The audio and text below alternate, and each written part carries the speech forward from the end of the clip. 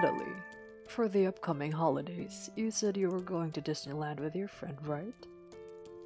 Yeah, but what about it? Didn't you also go to Disneyland recently? Yeah, I went there with my family last month. Haven't you and your family been going quite often? Well, actually, I have a yearly pass. I see. With a year pass, going often gets your money's worth, right? Exactly. Think I'll make this year a Disney year. Sounds nice. All this talk about Disney makes me want to go too. How about inviting some of your friends and going? But normally, going costs money. Well, how are you expecting to go without spending money?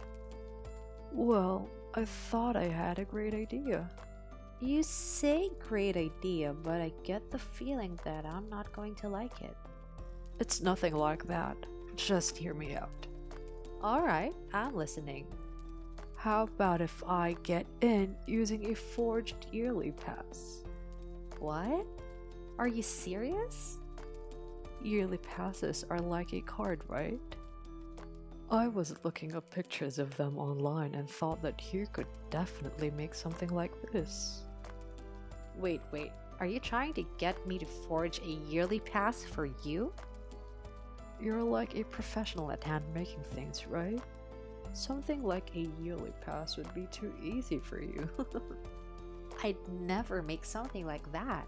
I mean, making a forgery is so wrong. What are you even thinking?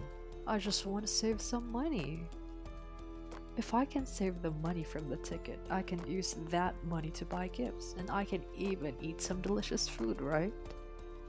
I mean, really, putting out that much money for a ticket is just silly. If you don't want to pay for the ticket, I don't think you have the right to go. Moreover, what you're thinking about doing is like fraud. You know that, right? Like if you're careless or caught, you'll be going to the police. Well, it might be more fun with a little thrill to it. What are you even talking about? Oh, that trip you're taking? Can I come too? All that talking about Disney makes me really want to go. I told you that this trip is with my friends from middle school, not mommy friends, remember? Of course I remember. I've never met your friends before, but I'm sure if we meet, we'd get along right away. That settles it then. I'll be coming along on the day. No. I'd like you to just not. My friends wouldn't like having someone come along they don't know. Someone they don't know? I'm your mommy friend. They must think of me as a friend too. Don't start talking about me like I'm some stranger. Either way, I simply can't bring you along. Really? Besides, we're going to be staying overnight. You'll have even more to worry about. I'll be alright. Even if you're alright, it's just going to stress everyone else out. Everyone is so close-minded. Well, no matter what they say to me, I plan on going together. Please, I'm begging you not to get in the way. But the more the merrier, right? I'll handle the hotel and stuff like that, but I'll leave the yearly pass to you. Yearly pass? You're still not thinking about having me make a forgery for you, are you? If you make it for me, I'll get you something delicious. I'm definitely not going to be making a forgery. Oh no, I'm starting to get excited about Disney. Make sure to tell your friends from me. Hey! We are not going together. You know that, right, Marissa? Day of the trip. Good morning. Today is the long-awaited Disney trip. I'm on my way. You're heading to Disney? Of course. Where are you guys? We're on the road to... I see. Well then, I'll see you there. Marissa, since you probably haven't gone far yet, you readily should turn back. Where you're going, we won't be able to meet up anyway. You don't want me to go no matter what, huh? But once I get there, I bet you'll want me to stay. I'll probably get there first anyway. I'll let you know when I get there. Several hours later. Hey, I finally made it. You actually came. Of course I came. Did you remember to bring the fake year pass for me? I'm already in front of the entrance. I now have absolutely no money. So I leave everything to you. So looking forward to a day of Disney. Arrived at USJ. Looking forward to a day of fun. Isn't today Disney? Were you like too excited that you missed out? No, we are actually at USJ. What? You said today was Disney. Actually, after that, I had a chat with everyone and we decided to change the plan to USJ instead of Disney. Really? But I wasn't told anything about a change in plans. No, you weren't. I mean, why would I? You aren't part of the group. Wait. You said we were going together. You just kept on inviting yourself saying you would go. I don't remember even agreeing with you. Why did you suddenly change where you were going? Because I wanted to tour around Osaka. There isn't really any special reason. But you have a year past Disney? Isn't it a waste to not use it? I mean, I'm the only one who has a yearly pass, which means that all of my friends would have to buy a ticket, making me the only one who is getting in without paying. You shouldn't worry about things like that. Like, I'd proudly use my year pass whenever I could. That may be fine for you, but I just feel bad for everyone else. Huh. You're kinda strange one, aren't you? Of the two of us, I think it's you who is the strange one. Never mind that. I mean, I'm already here at Disney. What do you expect me to do? You're there alone, right? Obviously, because I thought everyone was going to be meeting here. I didn't think for a minute that you would instead go to USJ. You tricked me. Don't go saying that I tricked you. I never promised that we would go together in the first place. God, I was just going to get here early and then just bring myself along when you guys got here. Come to think of it, you had to have bought a ticket beforehand to get in, right? I know that, which is why I wanted you to make me the fake year pass. Well, looks like all you can do is give up and head back home then. Unfortunate that you went all the way though. I don't want to go home. Like, I even ended up booking a hotel. Even if I call to cancel, they'll end up taking a cancellation fee. Seriously, I even booked the suite room. I can't just not stay. Even if you tell me that, well, if that's the case, why don't you just give up on Disney and enjoy yourself at the hotel? It's probably a good hotel, and lounging around in a hotel can be fun in its own way, right? Like I told you before, I don't have any money. Even if I wanted to go to the hotel, I can't. Wait, were you serious when you said that you had no money? I thought it was some kind of joke. I'd never joke about something like that. I have enough money left in my purse. Then how did you end up getting all the way to Disneyland? I only brought enough to pay for getting here. Other than that, I was going to get you to pay for me. I brought nothing. What? Why am I paying for everything? Like, none of what you're saying is making any sense. I mean, of course, I'm going to get the person who seems to have more money to pay. Look, you have a husband who works for a big company, and even you yourself are working hard as a full-time employee. You just scream affluent. People who have money should be helping those who don't, right? Isn't that kind of a flawed outlook? I mean, if one person wants to pay for someone else's, that's one thing, but to expect someone to pay for you, I think is wrong. Is that so? I believe that people who don't use money for others are wrong. I think we have a fundamentally different way of thinking. But that's whatever. More than that, with you guys not here, what do I do? Like, I'd know. If you don't have any money, why don't you call your husband to help you? I told him I was going to Disneyland, but I didn't say anything about booking a suite room. Recently, I got in trouble for spending too much money. If this gets found out, I'll definitely be jailed at the in-laws' place. Jailed? Please don't talk about your in-laws' place like it's some type of prison. They are strict. Anyway, me and my friends are going to have fun at USJ, so if you'll excuse me. Wait, but I'm not finished talking to you. I, for one, don't have time to keep talking to you. So again, excuse me while I enjoy myself at USJ. Hey, don't go making this about you having fun. Several hours later. Hey, got a minute? Guess who I'm with now? Hey Marissa, who are you with? I'm with my mother-in-law. So, your mother-in-law came for you. Then you ended up not having to cancel the hotel? Yeah, pretty much. But this is no fun at all. She has been lecturing me the whole time. Since she started enjoying the hotel, she's gotten in a better mood, but I'm having no fun at all. I wanted to order room service and go to a high-class spa, but my mother-in-law is saying to not use money on frivolous things. Shouldn't you be happy just being able to stay in the suite room? Like, isn't your mother-in-law paying for everything?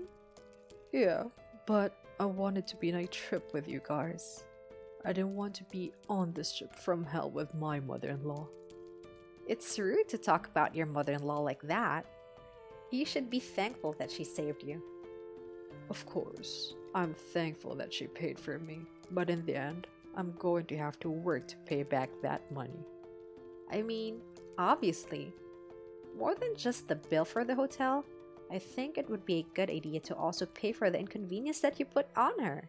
What? If I do that, I'll just lose more money. Even though I've already lost so much from this trip. Expecting your mommy friend to use their own money so that you can save money is a weird way of thinking. But that's just my way of doing things. What's wrong with that? Jeez, I'm definitely not going to forgive you for today. Next time, I'll show you that I can make it work. Huh? Marissa, have you learned nothing from this?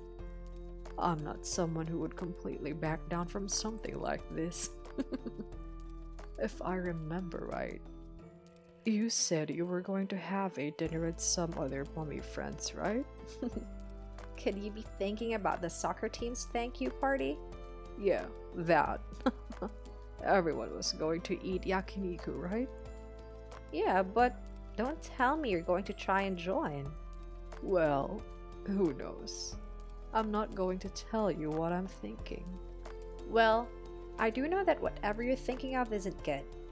If you don't want to lose any of your friends that surround you, I would really suggest not doing such brazen things. Also, if you mess up the thank you party, you'll not just make the parents feel bad, but the kids as well. There's nothing to worry about. I don't plan on being a bother to the kids. As long as I can get back to you, that's enough for me. What? I just can't with you. I'm sorry, but after all this, we can't be friends anymore. Huh. Are you sure about saying something like that? I don't know what's going to happen, but if that's the case, then I'll do whatever I can to stop it. Talking anymore with you is a complete waste. Goodbye. Several weeks later. The restaurant reservation just being cancelled all by itself was you, wasn't it? Oh no. It was cancelled? I wonder why. Don't play coy with me. I can't think of anyone other than you who would do something like this. What's that supposed to mean? Well, I was the one who cancelled it, though. I knew it. Why would you do something like that? This is just payback for what happened before. Because I had to pay for that hotel, I'm forced to work more hours at my part-time job. Didn't you just bring that upon yourself, though? Don't put the blame on me.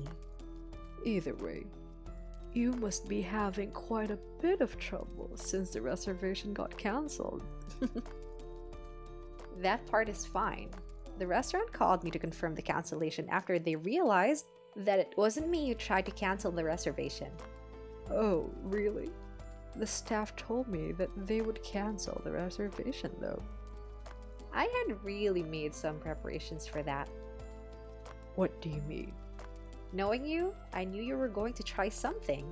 So I had them confirm any changes with me just in case any strange calls from strange women came. Calling me a strange woman is rude. I'm not wrong, am I? I frequent that restaurant and I'm even friends with the manager.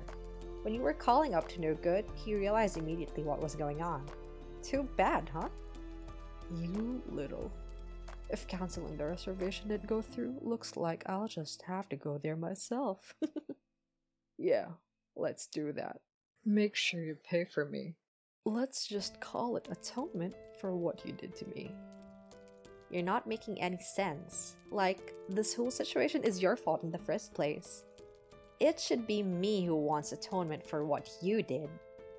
Shouldn't the rich be nice to the needy? This conversation is going nowhere.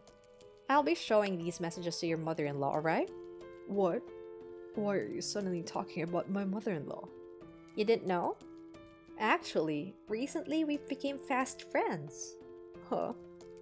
Marissa, didn't you hear anything from your mother-in-law recently about her starting to go to an arts and crafts class? She may have said something about that, yeah. When I went to their house just a little while ago, there was a lot of handmade crafts everywhere.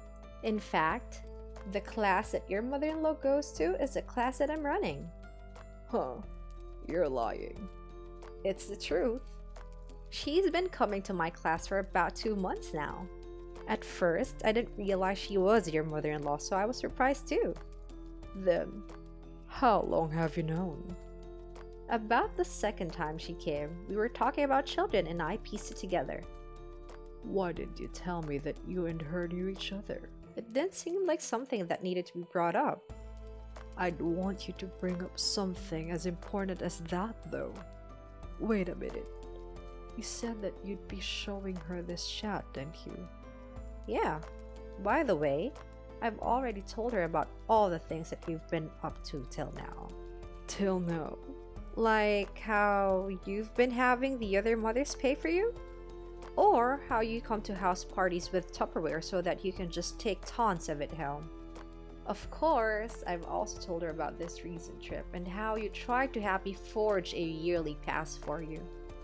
If you say stuff like that, I'm going to end up having to live with my in-laws. Well, it seemed like you wanted to not live with your in-laws no matter what, so I've been quiet up until now. But if this continues the way it has, I don't think it will be good for the other mothers, so I told her everything. But what'll I do if my mother-in-law misunderstands? Misunderstands? I haven't said anything but the truth. Anything but that. I don't want to live with my in-laws. I won't ask anyone to pay for me anymore, so can you please explain to her that all that stuff was a big misunderstanding? No, I'm already at my limit with you. Like, I can't handle any more of your behavior. But I'll stop it. I won't do it anymore. If you don't want to talk anymore, that's fine. I won't get involved with you. Obviously, I don't plan on hanging around you anymore. Like, our kids aren't particularly good friends. Cutting ties with you won't really cause me any trouble. I understand that you're angry with me, and I also understand that I did wrong. But I'm sorry. So please, just don't tell my mother-in-law. You're too late. I've already told her everything. Moreover, I gave her screenshots of the chat so she could see it better. You even went as far as to send her screenshots, huh? Sending pictures is faster than talking anyways. Hey, I just got a message from her saying that she is coming over to talk about something important. She also told me that she'll be talking to you right away. My husband is at work and my kids are in kindergarten. I'm all alone, you know. So? Being alone with my mother-in-law is going to be hell. On that vacation trip before, I thought I was going to die with how bad it was. Natalie, you're friends with her, right? Quick, come to my place. No, there's no point in me going anyway. I'm scared to be alone. If you're here, I'm sure that she won't get as mad compared to if I was alone. How about being thankful for her caring enough to get angry at you? I'm not as nice as your mother-in-law and will instead be cutting any and all ties. So, good luck. Wait. Please, please don't ignore me. What happened next? Following the conversation, it seems that Marissa's mother-in-law had come to her house in order to give her a long lecture. From there, a family meeting was held, which is where Marissa's biggest fear of living with her in-laws became a reality. After moving in with her in-laws, it seems that she had changed as a person. She became much more quiet. Other mothers had also distanced themselves from her, and from then on, at kindergarten events and other things, she always seemed lonely. However, as she is the one who caused all of this, she is simply suffering from the consequences of her own actions. I have learned from this and will take care on how I personally treat those around me.